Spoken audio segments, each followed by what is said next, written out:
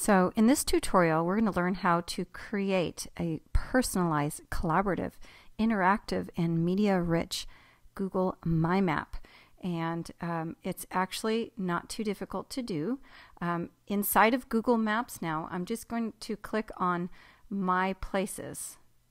And you will see a list of all my personalized Google MyMaps that are centered around a certain theme. I'm going to create a new map by pressing this red button, and I will give it a title. And since I'm going to be teaching California history next year in 4th grade, I'm going to do it in regards to California history.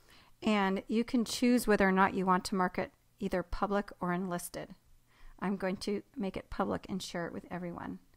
So the difference between public and unlisted is that public is that people could find it in search results, whereas unlisted, the only people who you share the link with will be able to see it. So if you email it to them or you post it on a website, they can all see it, and they can also share it with other people. Okay, now in the next part, I'm going to teach you how to add a place marker. And I'm thinking of some places that I really love and would recommend that you visit for historic places. And the first thing that comes to mind is Pigeon Point Light Station in Pescadero, California. And when I was teaching 5th grade there last year, we went, and it's an absolutely beautiful place. So I'm going to add that one on there. And I just put up in the search bar the name of the place, and then it suddenly shows me the map.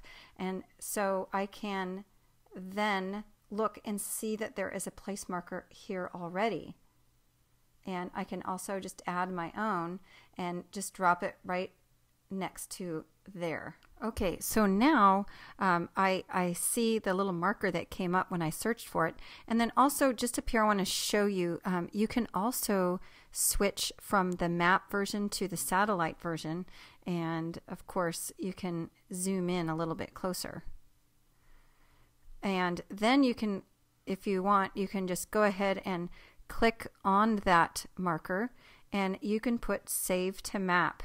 And it will give you an option of which Google My Map that you want to save it to. And I'm going to save it to my Historic Places map. Then I'm going to go back to my map of my historic places. And if I click on that map marker, I can then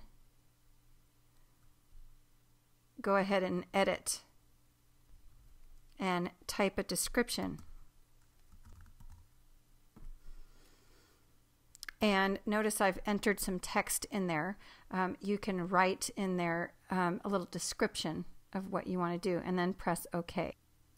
And I've also noticed that I've added an extra markers. That's really easy to do, and I can just delete that.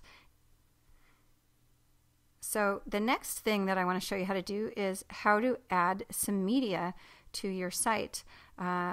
One example is to add a photo. So I can click on the photo icon, and it will give me a box, and I can just press the URL.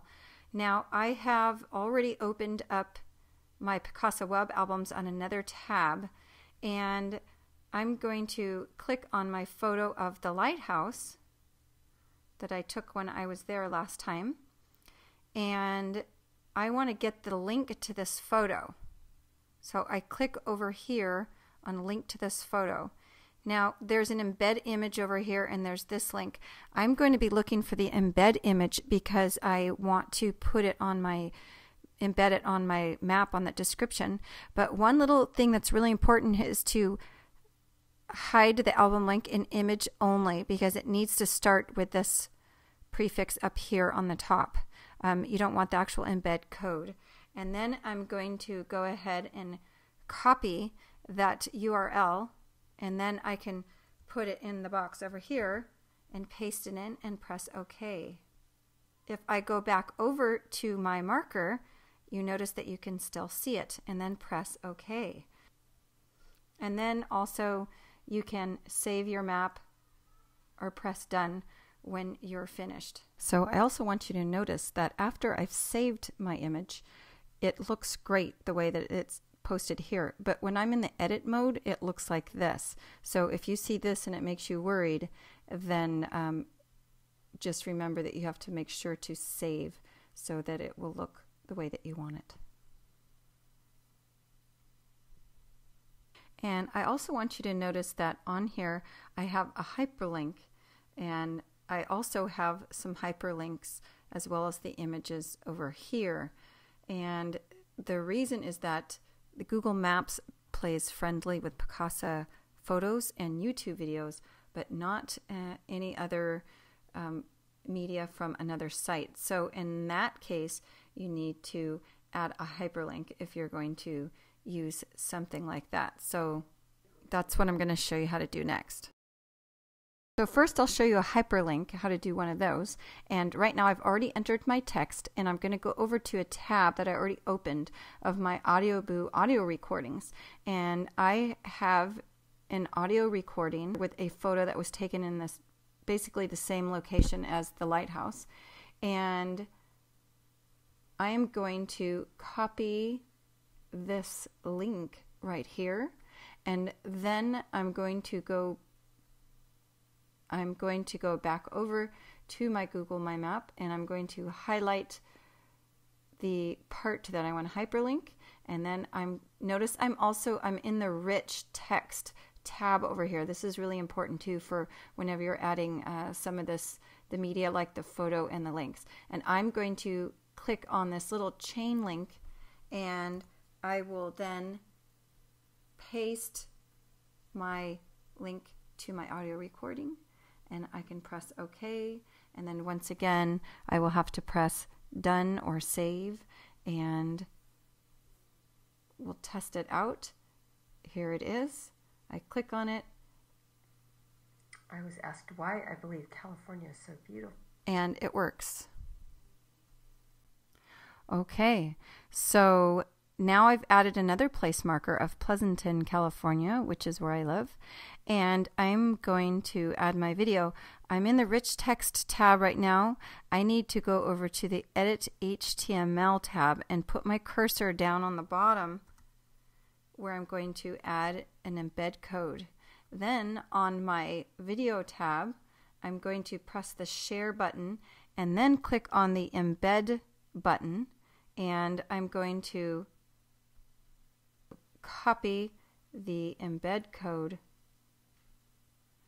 go back over to my map, and then paste that in there and press OK.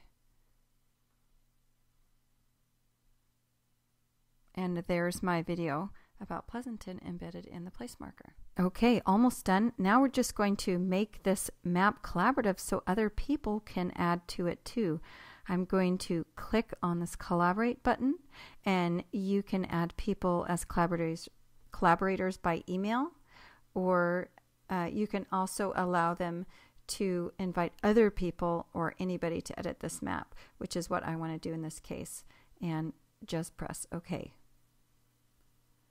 Alternatively, I can take this link over here and I can copy and paste that into a Google site or put it out on Twitter or wherever I want, and then people can also edit it that way.